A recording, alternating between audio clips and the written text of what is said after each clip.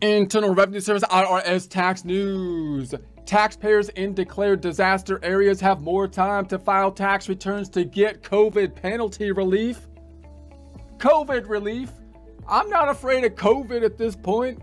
I don't need no stinking COVID relief. Dang, government employees use COVID relief to do whatever they want, I swear. Well, the COVID party is over now, people. I need some, like, child relief or something by sending these kids back to school for good this time. And IRS, perhaps you could process some of my tax returns and, like, start answering the phone over there or something. COVID relief. Honestly, it's just a fancy term for government union members going on vacation in, like, the Bahamas or something. The last thing this country needs is more of this government, quote, COVID relief, end quote. Whatever. Dang government and their euphemisms. But first, a joke. The Twitter cancel mob has been fired. No way that just happened. But at least they haven't been canceled. Why would they? I'm picking up your sarcasm. The public would like nothing more than to hear their story. Well, I should hope so, because I'm laying it on pretty thick. Possibly including videos of a lot of sad Twitter mob members pouting their way out the building, carrying a box full of yoga mats and frappe coffee cups.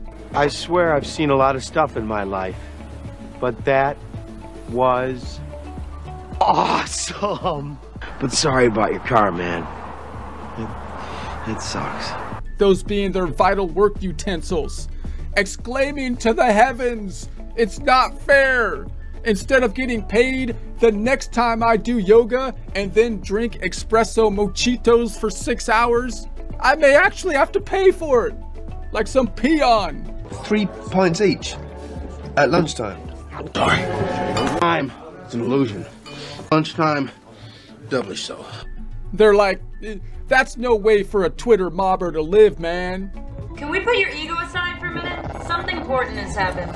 If there's anything more important than my ego on this ship, I want to cut and shut right now. Hey. I mean, I've interviewed with like 5 other job locations, and not one of them even have a foosball table.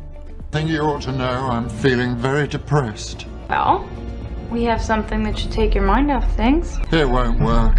I have an exceptionally large mind. Like, how do these employers expect you to wind down after morning meditation work? Life. Don't talk to me about life. I told one potential employer they better buy a foosball table or I'll stick the Twitter mob after him by calling him a hate-filled anti-foozer. Ambitious Earl. But you'd be better off selling ladies' undergarments in Hempstead. I don't think anyone even knows what an anti-foozer is. I just made it up, but it sounds bad, doesn't it? In the good old days, I could have gotten your average CEO fired by inciting the Twitter mob on him, just calling him something like an anti-foozer or something like that.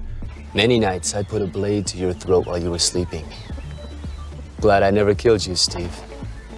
But this guy just laughed at me, as if he was in charge or something. Can you believe that? Mr. Dent, have you any idea how much damage this bulldozer would suffer if I just let it roll straight over you? How much? None at all. I've never seen a CEO act in such an entitled way. Top of the morning to you, girls. Reap the whirlwind, Sheriff Brady. Reap it.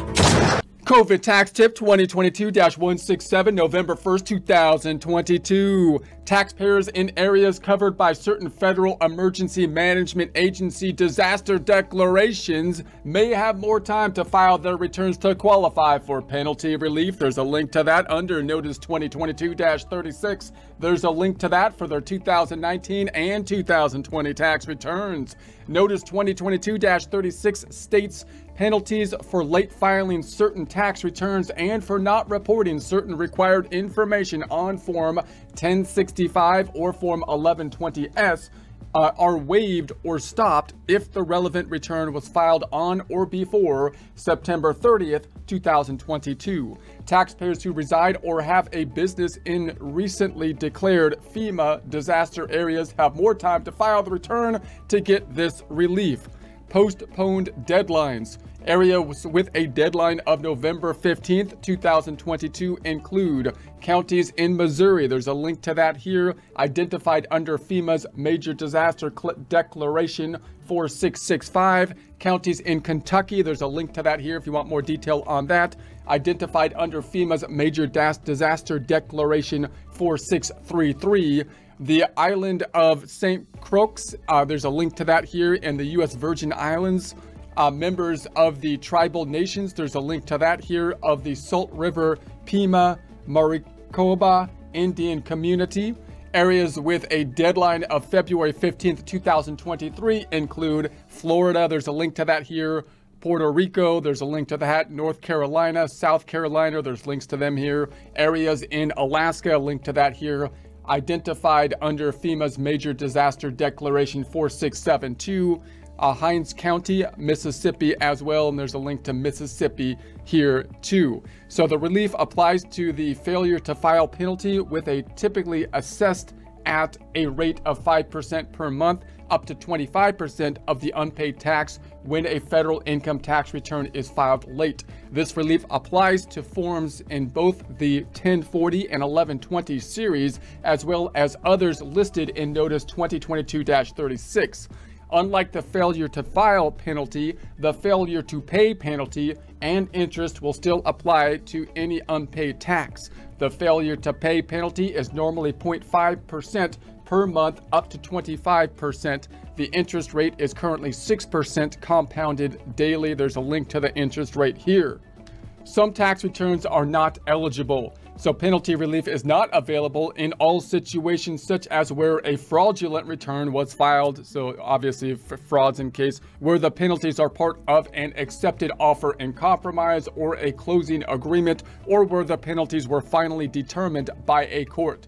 For complete details, taxpayers should read Notice 2022-36, available on irs.gov. Other penalties, such as failure to pay penalty, are not eligible. However, taxpayers may use existing penalty relief procedures for penalties not eligible under Notice 2022-36. More information about existing procedures is available on the penalty relief page of irs.gov. There's a link to that here.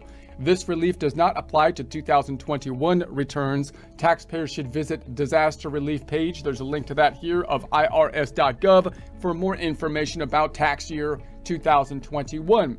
So if you want to dig into all this relief stuff, there's links to all the stuff I said there was a link to here, and there'll be a link to this in the description.